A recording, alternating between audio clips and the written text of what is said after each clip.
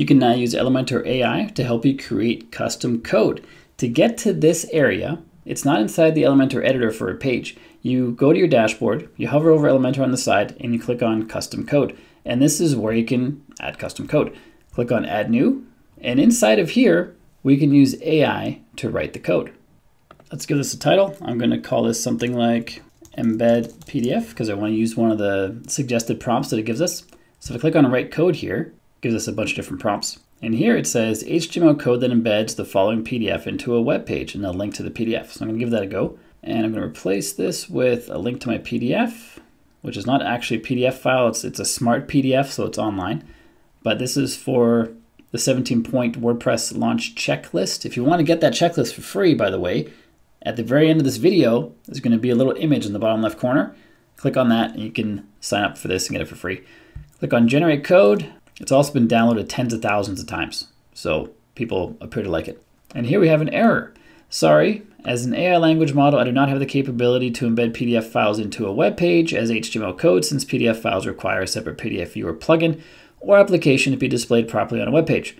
However, you can provide a clickable link to the PDF file on your web page like this. And that's entirely not what we wanted. It understood what we wanted and said I can't do it. But what's interesting about this is if we go to new prompt, didn't work. If we open this again, you'll recall it is the example they gave us. Elementor gave us this example and their own language model, whatever they're using through some API, probably ChatGPT, says it can't do it, which I find hilarious. So let's try this instead. Iframe for a Spotify widget, and that's my code. A lot of these codes that you add, you have to get the code from the platform and include it in your code here. So this wasn't helpful at all. To embed a Spotify widget in your web page using iframe, follow the steps below. It tells you to go to Spotify, click on the next button, click on copy embed code. So instead of generating the code like it's supposed to, because it's Elementor AI on the code page, on the custom code page, it's supposed to create the code for us. Instead, it gives us instructions how to find the code on Spotify, which we could have just Googled. So far, I'm not impressed.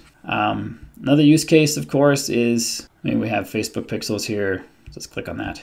I'll tell you why I'm not impressed with the Facebook pixel either in just a second, once it's generated. So we've got our Facebook pixel here, and that's great. But you need to include your pixel ID, which is right here. You have to replace this text with your pixel ID, and here as well with your pixel ID.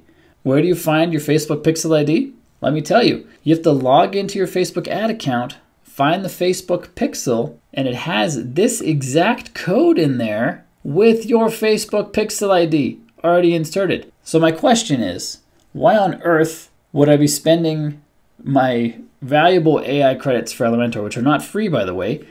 I've currently used 99% of my free trial. You have to upgrade to get more and pay monthly for it. Is it monthly? Let me confirm that. Yeah, you got to pay monthly. When I'm just going to go to the website to copy and paste the code anyway. Like, why would I even use this? I don't know. If you can think of a use case that I want to use this code generator for, so far we tried 3 in this video. We struck out 3 times. So if you can think of something, maybe something like I did a previous video where I created a sticky header through the code, but even then, watch what happens. I'll do the same example. Please write code to make the header of my website sticky. I like to use manners. Even when I'm talking to chatbots, I use manners. Generate code.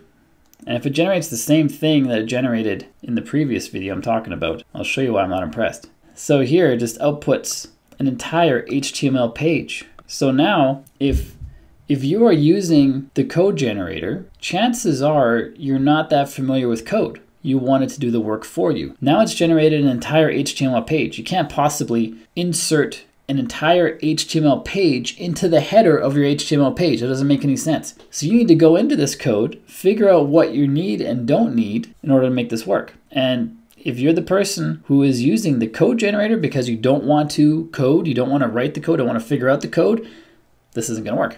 So that's 4 out of 4 strikeouts so far. I'm not even sure what else to test with this thing. What else could be a use case where it's not going to strike out? Embed Google Analytics code. Same thing, you got to go to Google Analytics to get your ID, and the code is right there. So why even do that? Fire an event on button click. This might work because you have your Google code for the Google Tag Manager somewhere on your site, usually in the header, and then this is fired. So this could work potentially. But this is not something you'd put into a code editor like this. Like you actually have to add this piece of JavaScript. It's inline JavaScript, but it's still JavaScript that registers an event when this button is clicked. You'd have to add this to the actual page where this button exists and add it directly to the button. You wouldn't need that here. So that's 5 out of 5 strikeouts. For the sake of thoroughness, let's just click on this one. And it's got to be a strikeout too, because you still need your Google ID. So here's the code. It actually puts it, oh my goodness. It puts it inside of an HTML page again. So again, you need to know what you need and don't need. What you actually need is this part, and you put it in the head section of your website, which is what we have set here as the location. You don't need all the rest of it. You just need this. And you still have to go and find your ID here and ID here. And where you get that is in the Google Tag Manager platform. And it has this entire code right here that you can copy with one click. So that's 6 out of 6 strikeouts for the Elementor Code AI. At this point, I don't know why you'd use it. If you have a use case that you found that you think this is killer for, please let me know in the comments down below. Let all of us know, because I'm failing to see how I'd use this at this point. Of course, there's always room for improvement. They're going to iterate and make it better, but so far it doesn't seem to have produced anything that I like to use. But there are other AI tools that Elementor has. I've got a whole playlist of them right over here. Those ones did not strike out nearly as much as this one did. And if you like AI in general and you want to learn how to use it specifically to be more productive in your life, check out my channel over here called the AI Underground. All about AI, all about helping you use it to improve your life and be more productive.